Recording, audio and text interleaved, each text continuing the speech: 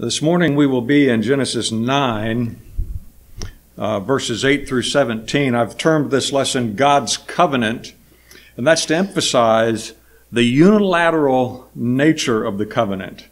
It's from God, and it depends only upon Him for its sustainment, for its execution, for its effectiveness. It's often called the Noahic covenant. But as we'll see, the covenant itself was made with more than Noah.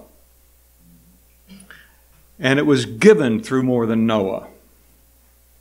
So this covenant stands as a promise to all creatures on the earth. And everybody and every creature depends on this covenant for the many blessings, mercies anew that we heard in that hymn. Seed time and harvest, Scripture tells us, summer and winter, heat and cold, day and night. These are things that happen because God has promised that until the end of the age, we all will benefit from these kindnesses that He's bestowed upon us. I want to first look at verses 8 through 11 in Genesis 9.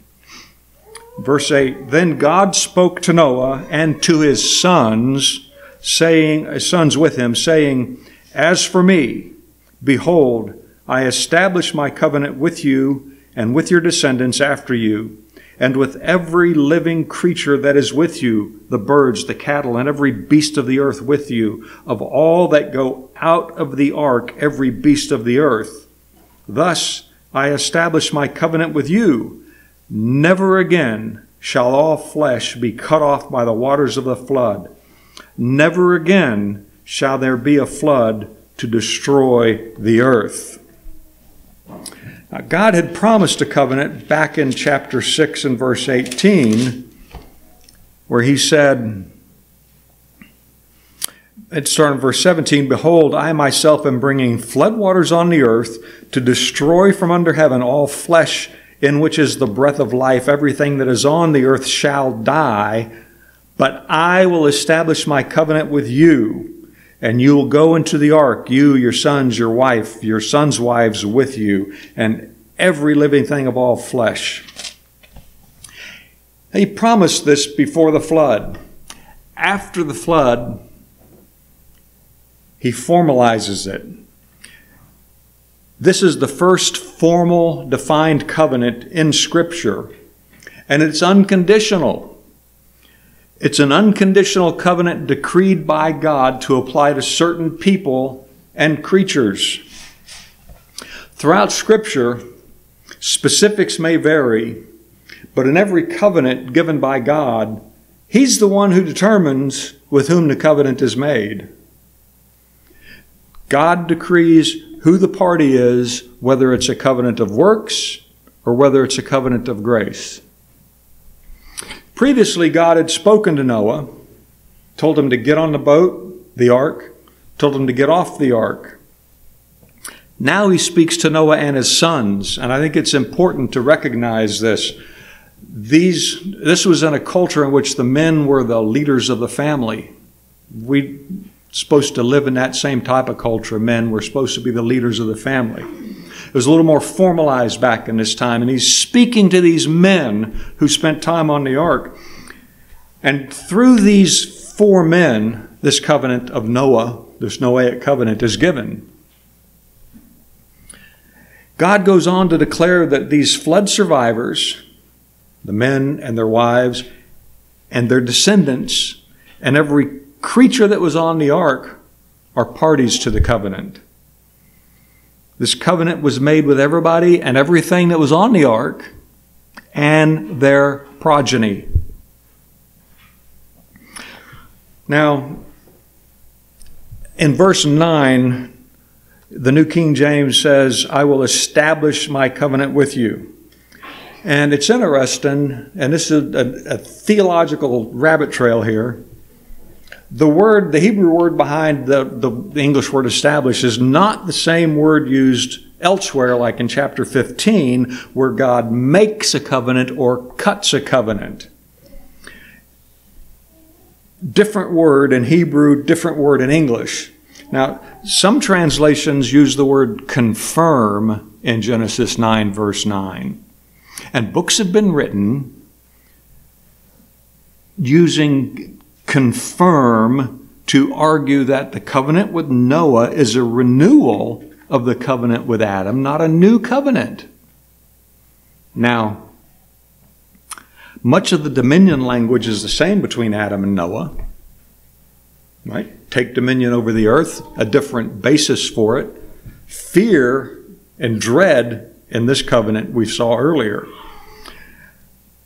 There's a lot of differences, though, between the covenant with Adam and the covenant of Noah.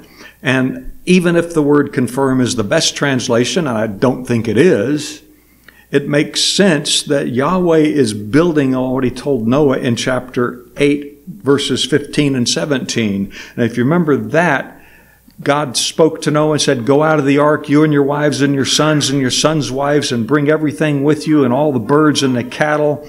And Noah went out and the sons' wives with him. And he's commanding them to go out so that they may abound on the earth and be fruitful and multiply on the earth. That's the basis of the covenant that he's establishing with these people. The vast majority of English Bibles from different manuscript families use the word establish.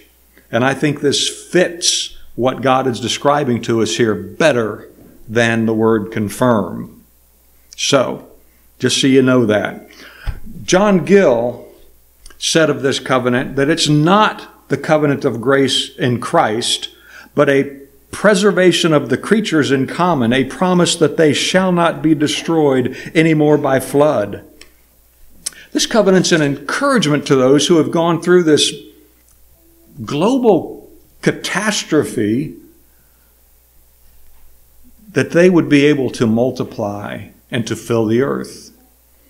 As I mentioned last week, we have a hard time maybe relating to this, but they had just seen millions, how much they knew we don't know, but millions of people were destroyed from the planet.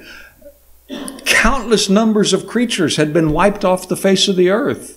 Can you imagine going through that type of destruction? We read in the news tens of thousands of people killed here and there, and 19 people killed in the hurricane in Florida.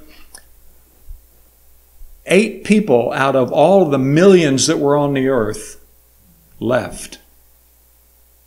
You must have confidence in the God who caused that when he says peace.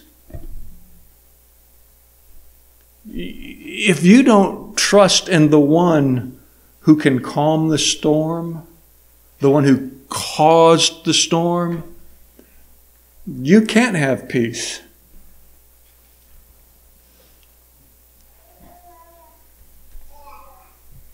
So these animals, we were driving here this morning, and I was looking at cows.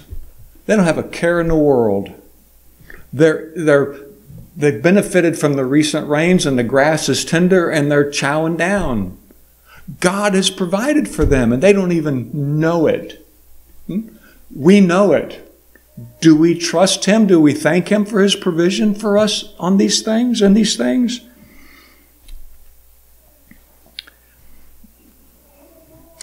God repeats something that we saw last week in the first few verses of chapter 9. He says, and he says it twice right here in our text, never again will there be a flood to destroy the earth. And this promise that he gave them in the first part of chapter 9 is confirmed and established as a covenant primarily with the humans and the beast who were on the ark, primarily with them. They were the ones who had gone through the catastrophe. They are the ones who are being encouraged that things are going to be stable now. You can go out and you can multiply. You can have kids. You can take dominion over this. You can fill the earth. But this covenant didn't end with that first generation that was on the ark. Now, the people that were on the ark, and I mentioned this last week, had no idea how long they were going to be on that ark. When they got off the ark, the one who shut them into the ark promises precious things to them that I think we tend to take for granted.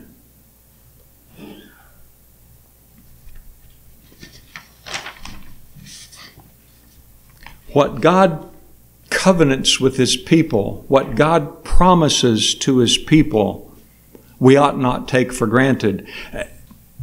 Jesus said, as he was explaining the covenant to the national Israelites in his day, that you ought not to worry about what you wear and what you eat. And I believe he was alluding to Israel's 40 years in the desert where their shoes didn't wear out and their clothes didn't wear out. And he was telling these first century Jews, you ought not to worry about what you're going to wear, what you're going to eat. God provided the manna and the quail. And he said, your Father knows that the birds have need of such thing, and how much more value are you? Therefore, don't worry about what you're going to wear, what you're going to eat, and so forth. We ought to trust God. He cares for the cows. My dog, Sherlock, rejoices when he sees a bag of dog food come through the door because he knows that's where his sustenance comes from. He's that smart. And he's happy when that big 40-pound bag gets lugged through the door. Are we happy when God brings the sun up for a new day, when we are reminded of his mercies are new for another day, and he provides for us physically, he provides for us spiritually because he's the faithful one. That's the message of the Scriptures. He is the faithful one. Now let's go on with the rest of our text here, starting at verse 12. And God said, this is the sign of the covenant which I make between me and you and every living creature that is with you for perpetual generations. I set my rainbow in the cloud, and it shall be for the sign of the covenant between me and the earth. It shall be when I bring a cloud over the earth that the rainbow shall be seen in the cloud. And I will remember my covenant, which is between me and you and every living creature of all flesh. The waters shall never again become a flood to destroy all flesh. The rainbow shall be in the cloud, and I will look on it to remember the everlasting covenant between God and every living creature of all flesh that is on the earth. And God said to Noah, this is the sign of the covenant which I have established between me and all flesh that is on the earth.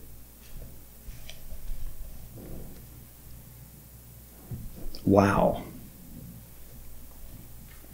A rainbow. The sign of the covenant, of any covenant, the sign is intended to provoke a unique, easily recognizable reminder of what the covenant was about. This covenant has a rainbow. Nobody but God can make a rainbow appear in the sky. People nowadays take rainbows for granted. It's a slap in the face of God not to thank him for being faithful in his promises in this covenant. It's a slap in the face of God to use the rainbow for things he hadn't ordained it. In Scripture, we see the rainbow used describing the beauty and glory of God. And we see this in 3 different passages, and I'll read them to you right quick. In Ezekiel, you know the scene where he's describing the bizarre living creatures that have wheels and eyes that go everywhere and see all things. And what did he really see? We don't know. But he goes on to say this. Above the firmament over their heads, these creatures' heads, was the likeness of a throne, and an appearance like a sapphire stone. On the likeness of the throne was a likeness with the appearance of a man high above it. Also from the appearance of his waist and upward I saw, as it were, the color of amber with the appearance of fire all around it. And from the appearance of his waist downward I saw, as it were, the appearance of fire with brightness all around, like the appearance of a rainbow in a cloud on a rainy day. So was the appearance of the brightness all around it. This was the appearance of the likeness of the glory of the Lord. The rainbow reveals the glory of God in heaven. It's not just a pretty ark with a pot of gold at the end. It is a revelation of God to man of who he is. John refers to the rainbow twice in his Apocalypse, first describing the glory of God. In chapter 4, immediately I was in the Spirit, and behold, a throne set in heaven, and one sat on the throne. And he who sat there was like a jasper and a sardius stone in appearance. It sounds like he read Ezekiel. And there was a rainbow around the throne, an appearance like an emerald. And then in Revelation 10, he says, I saw still another mighty angel coming down from heaven, clothed with a cloud, and a rainbow was on his head, and his face was like the sun, and his feet like the pillars of fire. That's all the Scripture has to say about rainbows. Those 4 passages in Genesis, Ezekiel, and Revelation. What's the rainbow all about? It is about the glory of God evidenced in creation. When we see a rainbow in the sky, we often marvel at the beauty. You see a double rainbow. We've seen pictures of that on the internet recently. Wow, people marvel at that. But do we realize the might, the power, and the glory, and the divine beauty that produced the rainbow and is represented by it? That's the challenge to us as Christians. Don't be satisfied with the mere beauty of the primary colors that the scientists tell us are in the rainbow. Who put it there? Who is he that sets his glory in the sky this way? Ron Christ pointed out that when the flood came, rain was a major means of the judgment being pronounced on the earth because of man's sin. And there's no record of rain falling before the flood. Some people think there was, some people think there wasn't. There's no record of it in Scripture. Christ observed, quote, imagine then the fear of those coming off the ark, or later hearing of the flood, would feel every time it rained. To alleviate this fear, and as a sign of God's pledge not again to destroy the earth by water, the rainbow was made to act as a sign. The rainbow was a pledge of God's covenant which he made with all men and animals. Let us today explain to our children the meaning of the rainbow. End quote. When the Creator gives a covenant sign with promises that he has made in that covenant, we need to pay attention. Those who co-opt the rainbow as a wrapper for sin are shaking their fist at the one who commands the rainbows to appear. They are shaking their fist at the one who will judge all sin and sinners at the end of the age. And something as simple as a rainbow is far more significant than I had ever imagined before I studied this. The Abrahamic covenant has circumcision for its sign. Nobody would want to do that without a good reason. Like being in covenant with Yahweh via being related to Abraham by fleshly procreation. That's what that covenant was about. Those who failed to circumcise their young males would be denied access to the Passover meal. Moses was threatened with death for failing to circumcise his son. That's in Exodus 4. One commentator opined that Moses could not lead a people if he would not obey the covenant. And this covenant was swallowed up in the Mosaic covenant by the time of Jesus. It was being synonymous with that covenant. If you didn't keep circumcision, you weren't a Jew. And if you're not a Jew, you're not part of that covenant community. Signs are important. The Mosaic covenant had the weekly Sabbath as its sign. When national Israel was properly observing this, they were reminded of their status as God's covenant people, and others were informed that these people and their God were different. The Sabbath set them apart. National Israel had a long track record of not keeping the weekly Sabbath, of being slack in observing most of the law that Yahweh had given them through Moses.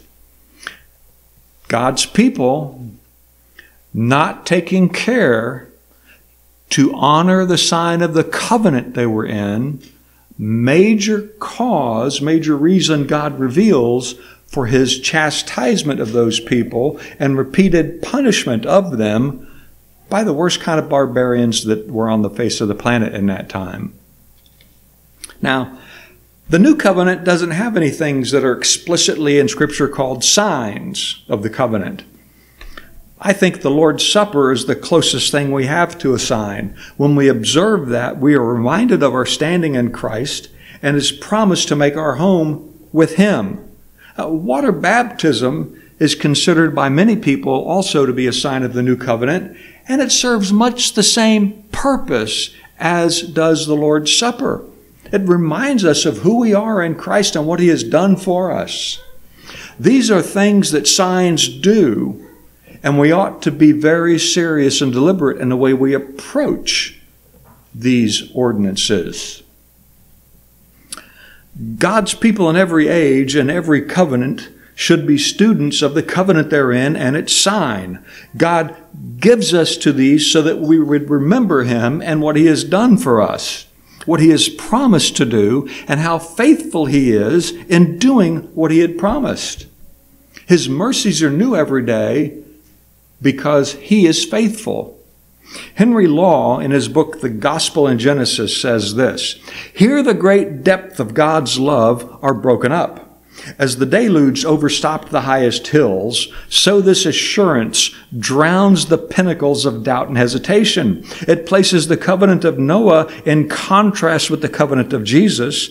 God promising to hold back a flood pictures God making oath that he will save to the uttermost. The earth safe from watery waste is the church safe from all wrath. But if the former had a pledge impressed on the firmament, much more has the latter a seal of unfading perpetuity, even Jesus high in the glories of heaven. Thus faith sees the rainbow in the cloud and adores the Savior on the right hand of God." I love it when a man named Law writes about the gospel in the Old Testament. Now, Adam was the head of all humanity in his day, and he had two sons that served as types for the human race. Seth was the godly line. Cain was of the world. Noah, new federal head of all humanity. Everybody else is dead except Noah's family. He had three sons. From Ham's children, you get Nimrod and Babel, Canaan and Assyria, people of the world who would war against the people of God. Noah's other son, Japheth, fathered Elijah, Tarshish, and Magog. Everybody knows Magog, but they don't know Magog. People who grew rich and fat were kind of these folks. Shem was the representative of God's chosen people and a promised seed, giving rise to Abram 9 generations later. The safety of the ark wasn't for the sake of all the people on the ark, the people that Noah fathered. It was for the sake of the promised seed. See, every act of redemption, temporal redemption that happens in Scripture is for the sake of the promised seed. The book of Ruth is a short divergence, if you will, in this redemptive story that shows a Jewish family leaves the covenant community because of a drought, and they find themselves connected with this Moabite woman, this Gentile, and all the Jewish men die, and the Jewish widow brings this foreigner back into the covenant community, and she gets married to Boaz, and who's the grandchild? David. See, God is always moving to pull people this way and that way, to move events this way and that way, so that the seed would be protected. Redemptive history is all about bringing that promised seed to culmination. Everyone that comes after Noah is the beneficiary of Almighty God's kindness and providential care. The covenant in Genesis 9 provides the only goodness that many folks will ever see. Ham and Japheth, representative of those who will not find peace with God. In this age, God provides seed time and harvest so that they might have life, even if only for a season. For those who are in Christ, Shem points us to the promise of God that brings eternal life to those who are called. These two groups of people are a constant presence in this age. While Adam's covenant brought death to all men, Noah's covenant brings a respite until that great day of judgment, when Christ shall come to judge the nations, and all men must give an account to their Creator. Again, Henry Law says, the book of nature is the penmanship of God. Every line should be a sanctifying lesson. Law imagines Noah as one who might have been traumatized by the flood, kind of like Ron Crisp said, without God promising not to repeat the flood. And he says that 3 times. Never again shall flesh be cut off by the waters of the flood. Never again shall there be a flood to destroy the earth. The waters shall never again become a flood to destroy all the flesh. 3 times in our text he says that. Apart from that promise, each cloud threatening rain might bring another life-ending flood. Man who doesn't believe in God might have that perception. Law then bids us to, quote, turn to our God. He is glorious in tenderness and pity and compassion and watchful care towards His people. It is His merciful will that they should repose in perfect peace. He invites them to feed by the still waters of confiding love. He would have the wings of each breeze to flutter over them laden with joy. He would have every shadow to spread the cover of protection. But how will He calm the trembling anxieties of Noah? A word of heaven sent promise might suffice.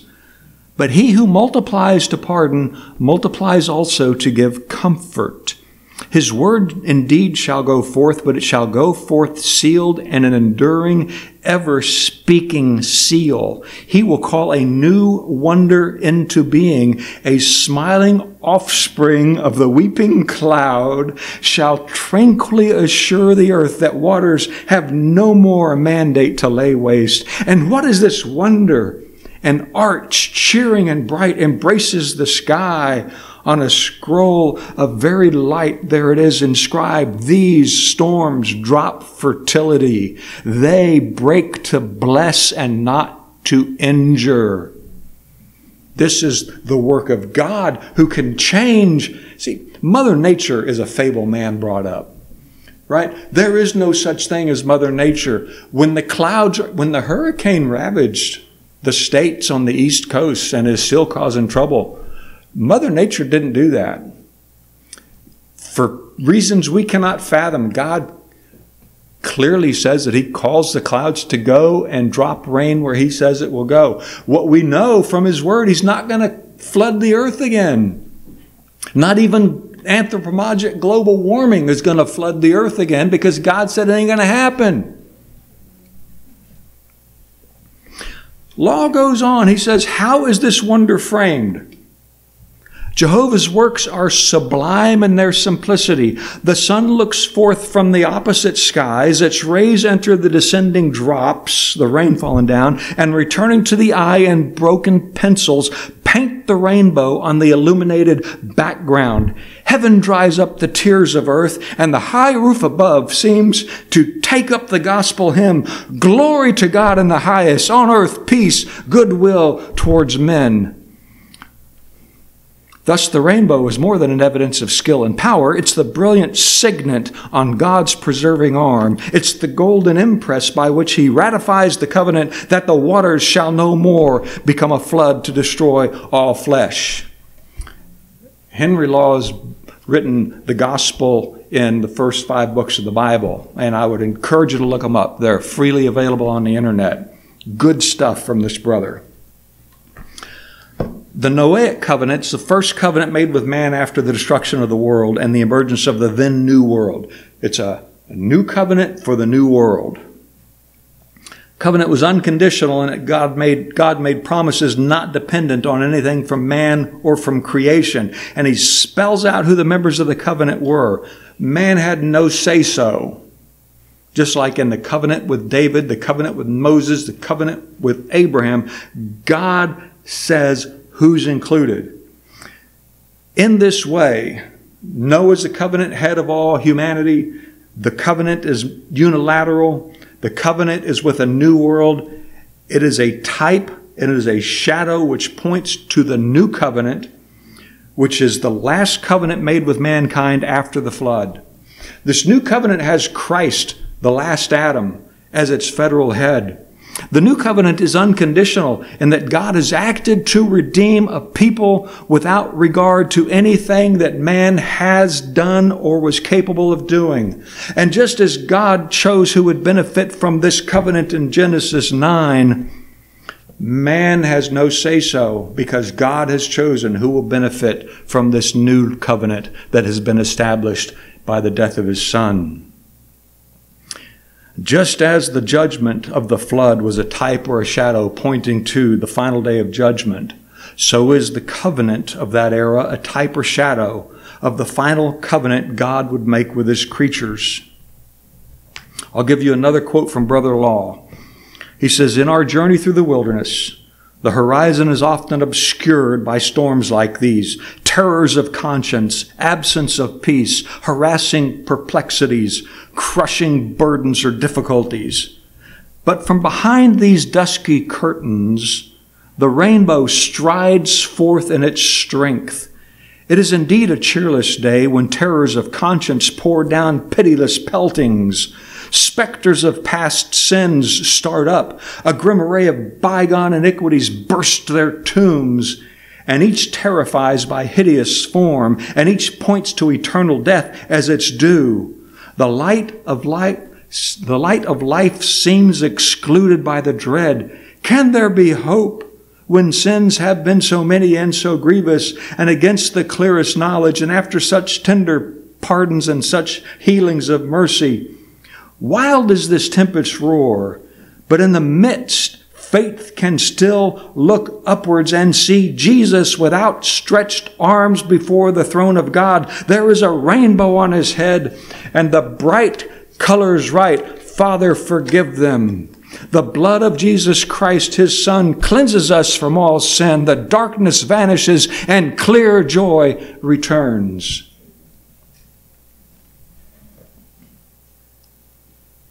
Do you believe this? Do you believe that the one who created all things, the one that sustains all things by the word of his power, by the will of his might, do you believe that he can preserve you through the trials, the temporal pains and agonies, the decay of your body and mind that we all go through? Do you trust him, brothers and sisters? There are days when I don't trust him, but we are called to do so. In life or in death, trust in the one who has gone beyond the veil for you and for me. When I was a kid, there was this brother and sister that were looking out their window on a dark and stormy day, and the glass was pelted with water running down the panes. And the sister looks to her brother and says, "Boy, look at it, rain. What if it floods the whole world?" And her brother, who's a bit of a theologian, says, "It will never do that."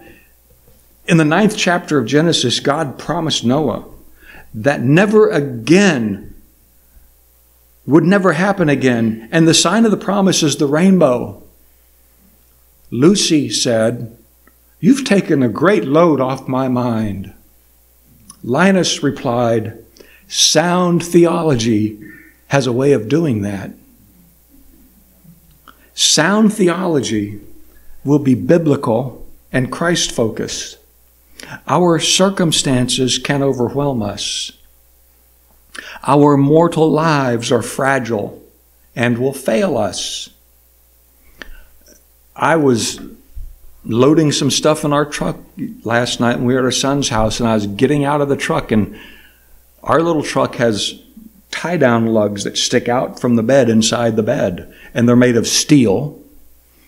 And when I was walking out of the truck, I banged into that real hard with my left leg right below the knee. And you know what gave? Not the steel.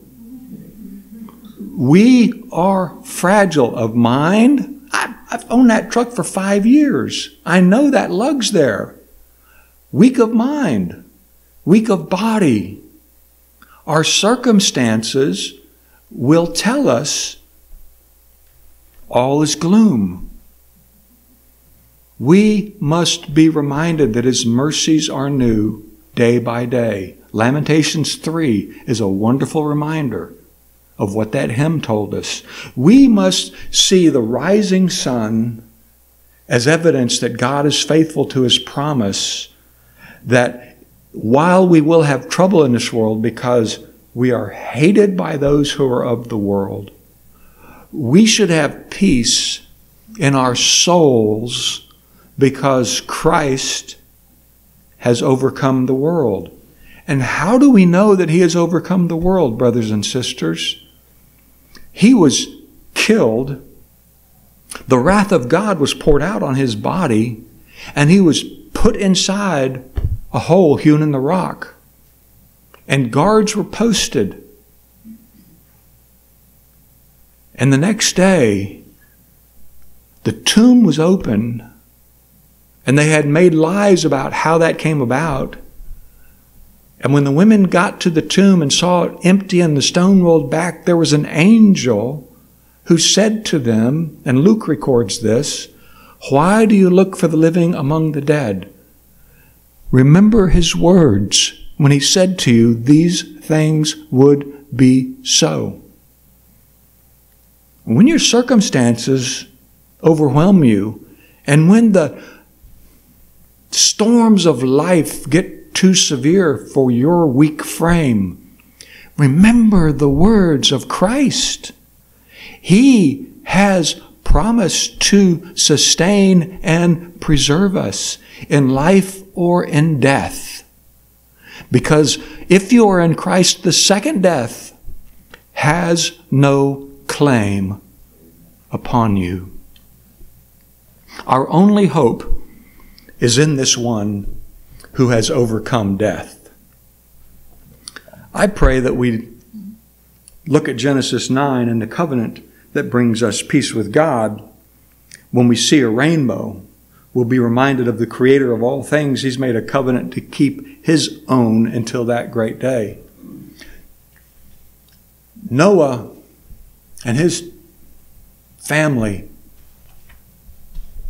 they could believe God because He put that beautiful bow in the sky. That's God's promise. The one who created things, the one who caused the flood, the one who killed all these people, the one who saved us. He said He ain't going to do it again. And that's His promise right there.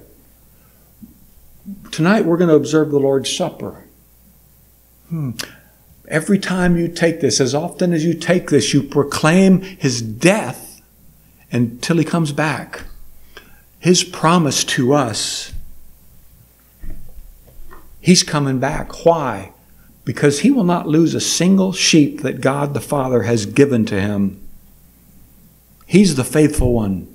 We like sheep will go astray. He is the faithful one. The ark that we're in, that one day God will shut the door, will not fail. Will not fail. The world can rage against us. We are secure because the ark is the Christ who has conquered death. Let's pray. Father, I thank You for revealing Yourself to us in Scripture.